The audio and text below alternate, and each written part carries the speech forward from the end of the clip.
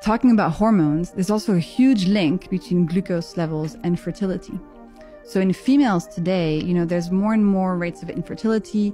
There's something called polycystic ovarian syndrome, which is more and more common. That also is extremely linked to your glucose levels. And again, the first place to look if you want to fix your hormones is balancing your glucose. Other stuff, and there's a lot of symptoms here because glucose affects every single system in the body. So there's not a single disease or condition that doesn't get better when you balance your glucose levels, essentially.